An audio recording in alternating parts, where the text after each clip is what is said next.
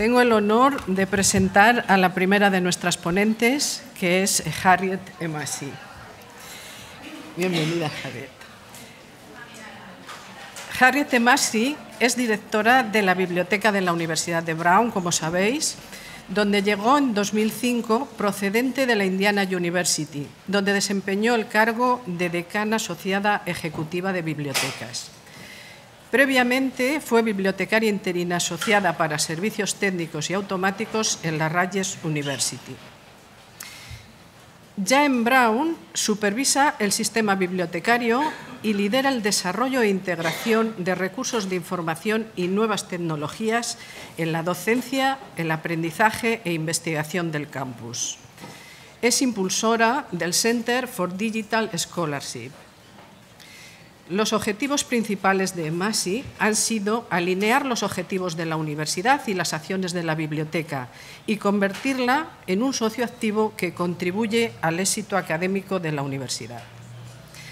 Ha explorado y desarrollado experiencias relacionadas con métodos académicos tradicionales y digitales, con la docencia y el aprendizaje en línea, y con la adaptación de colecciones, servicios y espacios de la biblioteca para satisfacer las necesidades cambiantes de estudiantes y docentes. En 2014 publica el artículo Trends in Digital Scholarship Centers, donde desarrolla, yo diría que ampliamente, la experiencia de la Brown University, de la que seguramente hoy nos hable también. El tema de su ponencia hoy es, como todos sabéis, Introducción a los laboratorios digitales, qué son, para qué sirven, a quién se dirigen, qué servicios ofrecen. Y sin más preámbulos, cedo la palabra a Harriette Hemmasi.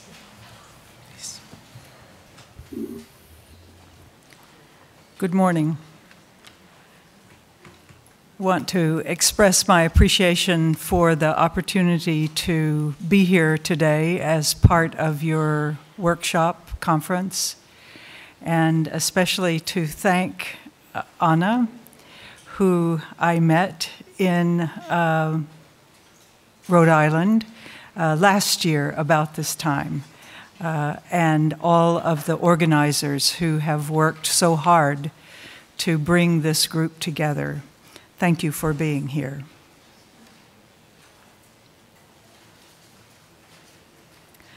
Brown University is located in the northeast part of the United States in Rhode Island, very near Boston. The university was founded in 1764. Now, in the US, that is an old school. In Spain, that is not an old school. There are approximately 6,500 undergraduate university students and 2,000 graduate students. And Brown has been voted as having the happiest students in the US. They look happy here. As I prepared for this workshop, my thoughts kept returning to the many ways in which the patterns of scholarship and libraries have been and continue to be interrupted by the emergence of networked information, social media, and the democratization of digital creation. Everyone can take pictures and post them online. Everyone can communicate online. To examine this interruption more closely, I want to focus on 4 key issues. What is scholarship? What are the practices of scholars? How are these practices changing? And how are libraries changing in order to enable and participate in these practices? In 1990, Ernest Boyer, an American educator who served as chancellor of the state of New York, posted that traditional research alone discovery, that type of research, would not inform the future of higher education, would not adequately serve society's educational needs, and would not contribute sufficiently to solve the real world's problems. Boyer believed that universities needed a more inclusive view of what it means to be a scholar, a recognition that knowledge is acquired through discovery and research, yes, but also through integration, through application, and through teaching. He developed a model of scholarship that includes these four elements. The scholarship of discovery is based on search and consumption of existing knowledge, as well as on applied research, the development or testing of theories, or the expansion of established bodies of knowledge. The scholarship of integration is based on acquiring knowledge from different sources and different disciplines to discover ways in which they converge and complement each other. This is something that we see often in the library. The knowledge of application is based on identifying ways that new knowledge can be used to solve real-world problems. And the scholarship of teaching is finding innovative applications and approaches and best practices to develop skills and disseminate knowledge. These are important issues for us today. These are ways in which our universities are aspiring to change and become and remain relevant to students and to society. Hardly a decade later, John Unsworth, who is now university librarian at the University of Virginia, outlined what he referred to as scholarly primitives, a set of basic practices or activities common to historical as well as current scholars across the discipline. These activities include discovery, whether through browsing printed text or catalogs, spending months and sometimes years to single-handedly survey large bodies of literature in order to compile and digest relevant information, or conducting and recreating mathematical calculations, lab-based experiments, or architectural designs to solve a problem or prove a theorem. Annotation is the practice by which scholars note these reactions or additions to the original author's findings. Scholars compare text, objects, images, or facts to determine relationships or differences.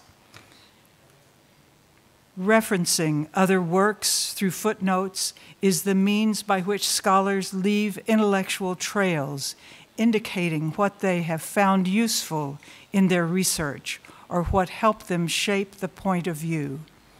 Sampling is the method by which scholars embed small or large bits of evidence that may come from a variety of scholarly or popular sources, evidence that they think is relevant to their own arguments or conclusions, such as the antique map of Europe, dated from 1630.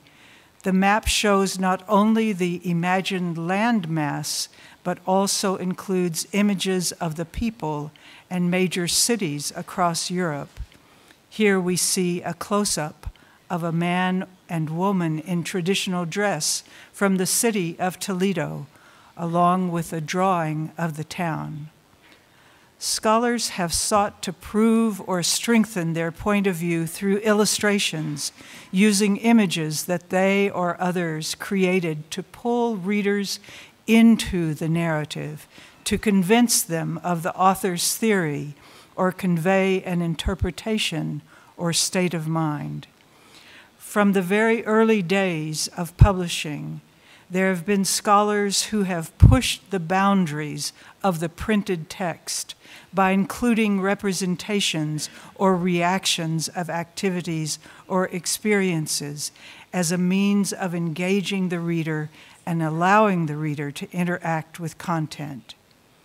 Experienced scholars and librarians know how to maximize the effectiveness of these practices in the analog world, and readers are typically familiar with and responsive to the established forms.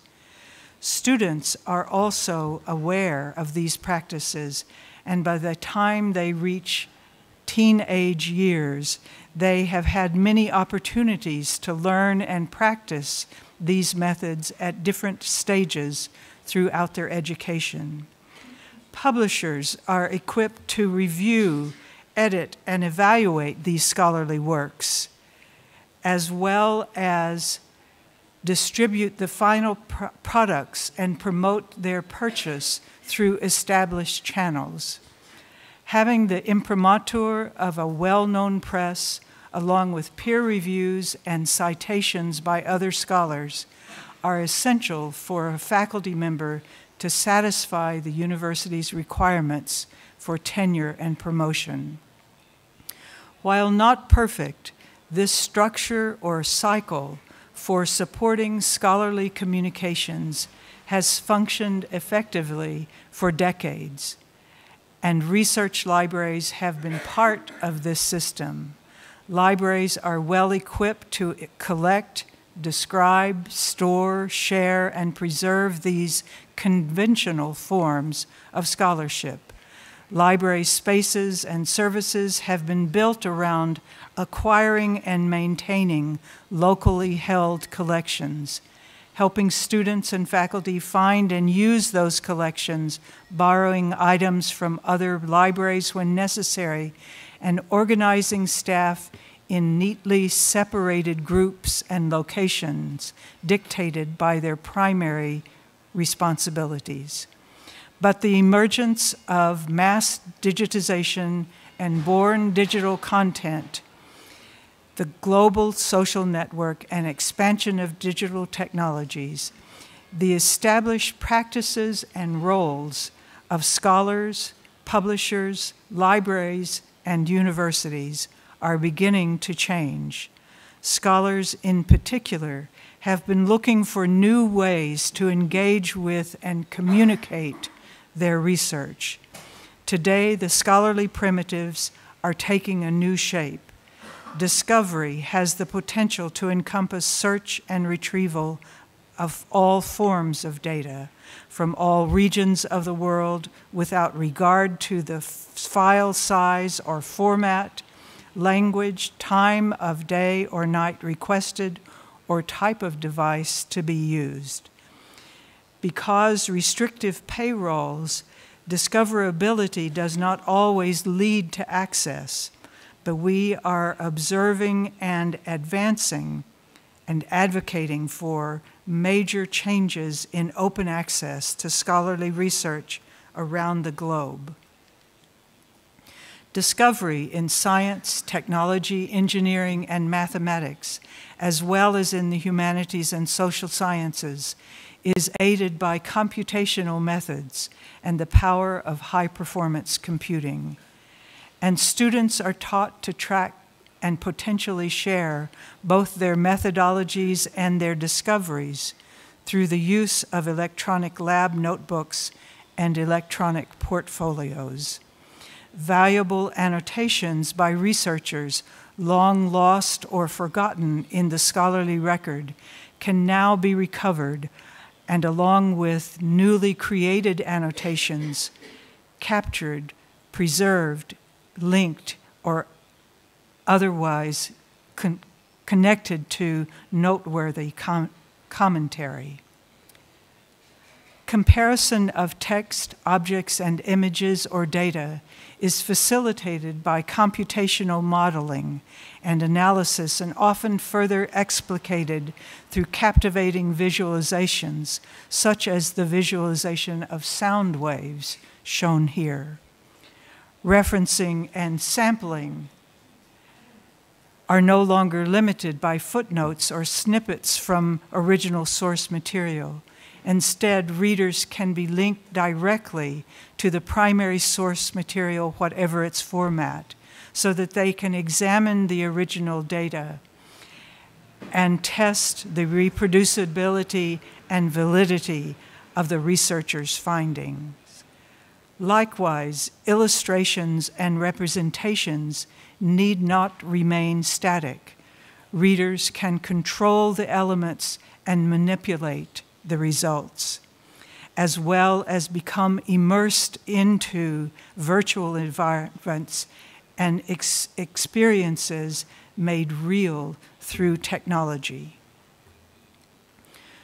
Researchers are creating projects that invite the public's participation, as shown here in the Empathetic Cultural Mapping Project, an online interactive tool that includes the personal stories alongside big data and mapping analysis from the health sciences at the University of Calgary. In this new world of possibilities, we often find that scholars who are experts in their own field need to learn new skills in order to test and incorporate innovative approaches in their research. In many cases, scholars may not be aware of which methods or tools would achieve the best results. Senior faculty often learn from their students, junior colleagues, and librarians about technology and methodologies that will help them articulate scholarly ideas, build and shape arguments, and provide synthesis or interpretation to advance their scholarship. What might begin as informal conversations and casual collaborations can develop into a more formal, team-based approach, with scholars welcoming the skills, knowledge, and imagination of students, librarians, and technologists, each partner contributing to the design, definition, and creation of the research product.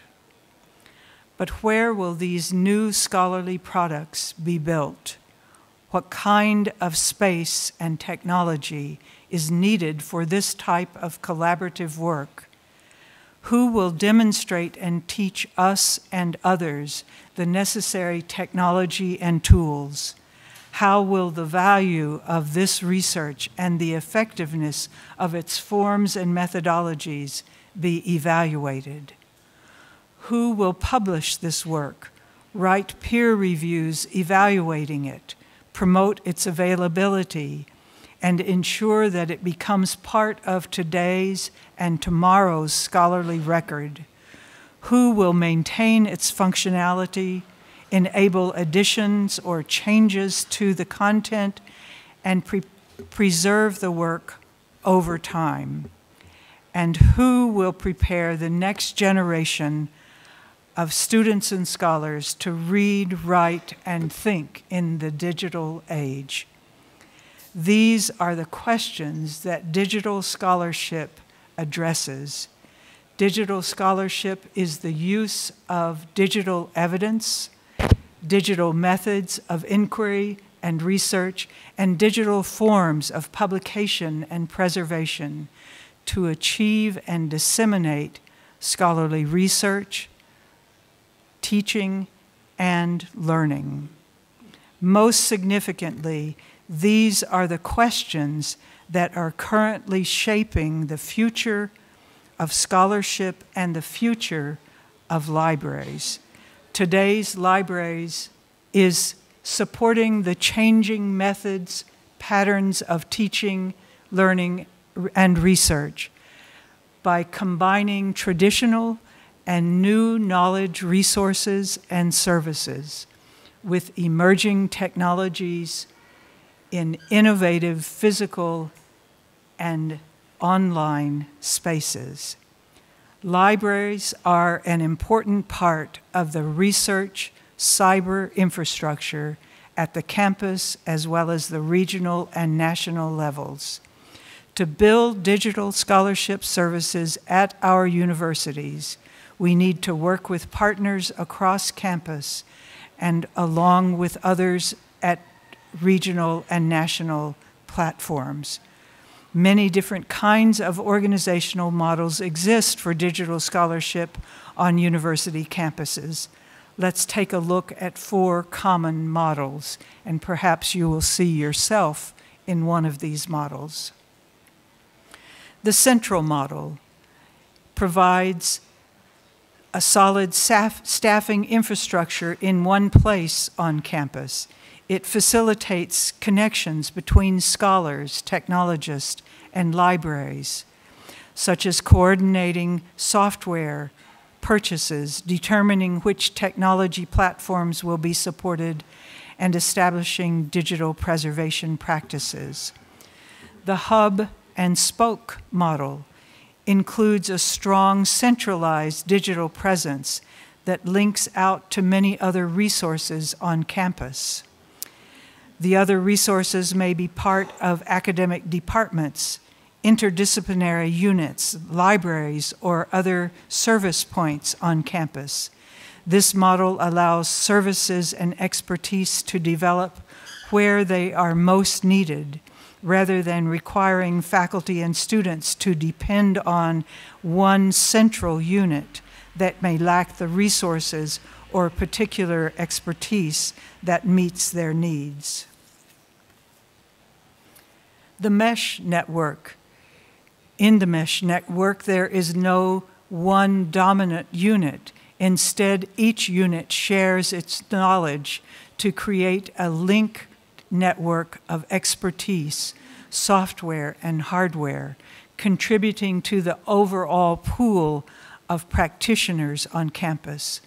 Each unit specializes in what it does best, whether a specific research field, technology infrastructure, or information architecture. This allows deep knowledge and expertise to develop within each unit. Researchers' needs can be met locally within their home department. One potential disadvantage is that there can be duplication of services on campus and some confusion as to where certain services may be offered.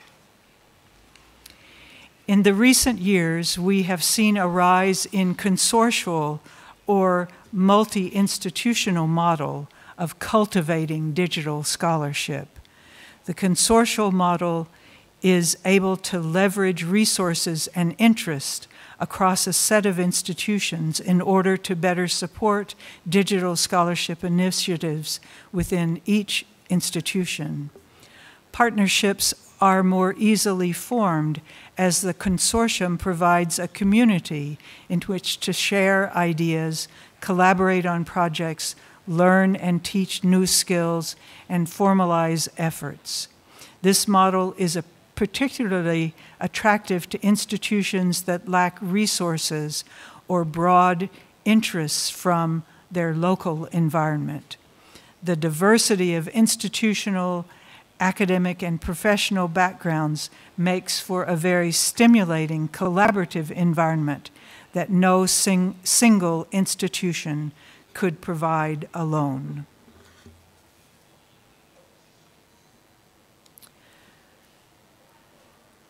An important part of success of any service or space is communication and outreach. Communication needs to be directed outward to the campus community to raise awareness of the services and also about current projects, publications, or events. Communication is also necessary internally to ensure clarity around managing and producing collaborative projects, as well as carrying out day-to-day operations, and keeping team members and all of the unit's staff members informed.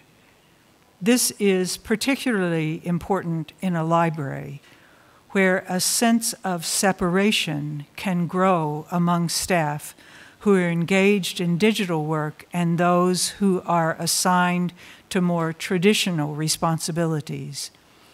We need to build and repair bridges where necessary and remind ourselves of the valuable contributions and connections among the work of all staff. As the last section of my presentation, I want to share with you some images of digital scholarship spaces. As indicated on this slide, space is one aspect of digital scholarship programs, and I would say that it is not the most important aspect, but it is important and it's very visible.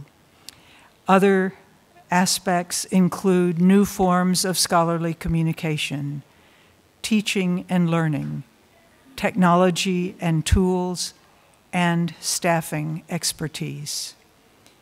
Let's look at a few images together.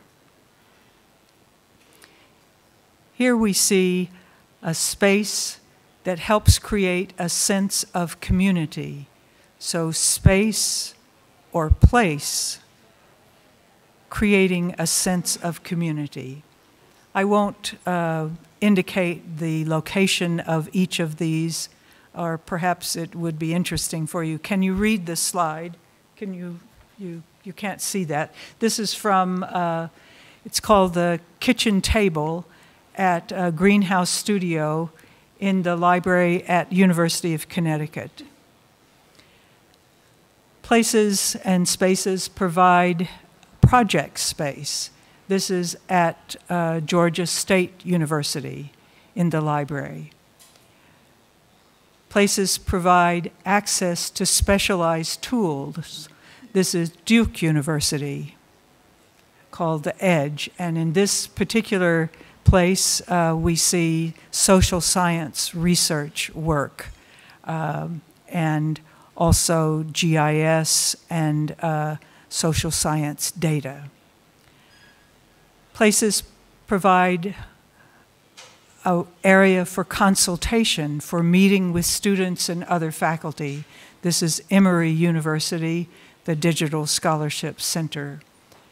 Places for workshops. This is Claremont Colleges in California. Places for conferences and seminars. This is again Emory University, Center for Digital Scholarship. Places for classes, and this is an unusual configuration, Florida Institute of Technology, the Digital Scholarship Laboratory. Places for collaborative work. This is at Brown University in the Digital Studio. Places for visualization. This is at North Carolina State University, the Visualization Lab, part of the library. This also is at North Carolina State University, the Virtual Reality Station. So I think one of the interesting things about these different places is that not all of them are very fancy or refined. This is a good example of a very simple environment that does not take very much money to create, but provides a space and a service that is important. Often we find places for a service desk in a center for digital scholarship or a digital scholarship lab. This is Georgia State University. Places for fellows and student workers. This is University of Virginia Scholars Lab, where they support a lot of graduate students doing work. Places for student assistants, again at Brown. We have students who work in our digital studio. And I don't know if you can see the sign that's next to this young man, but it says, "Ask me." Places for staff to work, again, Emory University. places for taking breaks, having a cup of coffee or a piece of fruit. This is McMaster's University Center for Digital Scholarship. This is in Canada. Places for displaying products of digital scholarship. This is University of California in Los Angeles, in the research library. Very beautiful space. And places for the public and for staff to test technology, to interact with technology. This is at Johns Hopkins University. A staff member is controlling the screen with his hands and arms. Places for hosting events, such as today's event at Emory University, digital scholarship.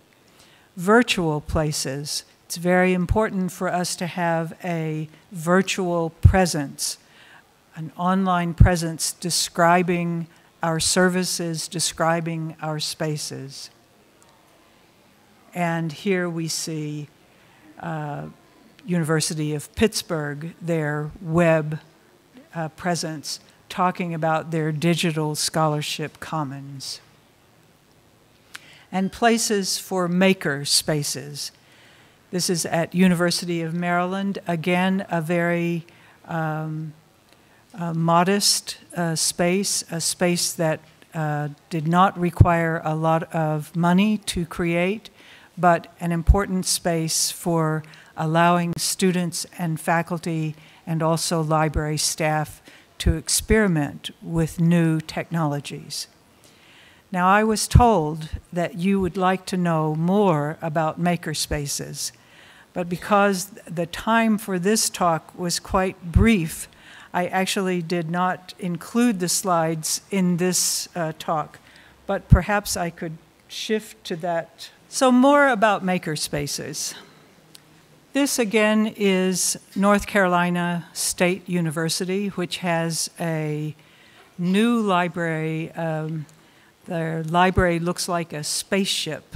It's a very incredible library with lots of technology, and they have a number of makerspaces. Here we have two examples. I want to talk about some of the things that are often found in makerspaces. Digitization is often found in a makerspace, so that if you are interested in digitizing materials, if you come into the library and want to digitize, you can do that work yourself. Or in this case, this is at Brown, you can ask someone to digitize for you. Media workstations. So I think this is a very important part of a makerspace, so that students and faculty and staff have places where they can spread out their materials, spend time to work on the computer, as well as incorporate their own information into this. Media workstations. Again, the ability to stay for a long time with a program, to take extended amount of time to do the work that is necessary to do. We often find audio-visual areas in makerspaces. This is from Brown. This is from University of Maryland, a video recording studio. Again, a very simple space that the technology cost money, but it did not cost money to build this space. So I think it's important to remember that there are different ways of creating spaces. Here we see a makerspace, again from McMaster in Calgary. in Canada, an Arduino workshop. Do you use Arduino here? Does anybody use Arduino? Yeah. So a platform to create electronic products, yes. This is not used at Brown, but many other schools use this. I think one of the most interesting aspects of makerspaces is 3D design, three-dimensional design, whether that is 3D printing, 3D scanning, 3D modeling. And Virginia Tech has a lot of engineering, and so they have a large 3D design studio. Duke University has a lot of 3D equipment. There is one central place on the university campus at Duke. Duke is also a private institution like Brown. Brown is slightly smaller, and we actually have many places across campus that you can do 3D printing. The library is the only place that you can do color printing, so 3D color printing. But at Duke, 3D printing is done in one central place. University of Virginia also has a very fancy 3D printing place, very wonderful equipment. At Duke, 3D printing costs money. If a student or a faculty member wants to print something, they have to pay for it. At Brown, we have fewer people using 3D printing in the library, and we don't charge. There are other places on campus that might charge, but for now, at least, we don't charge. So different models of service are interesting and important. This is our color 3D printer in the library, and this is a student.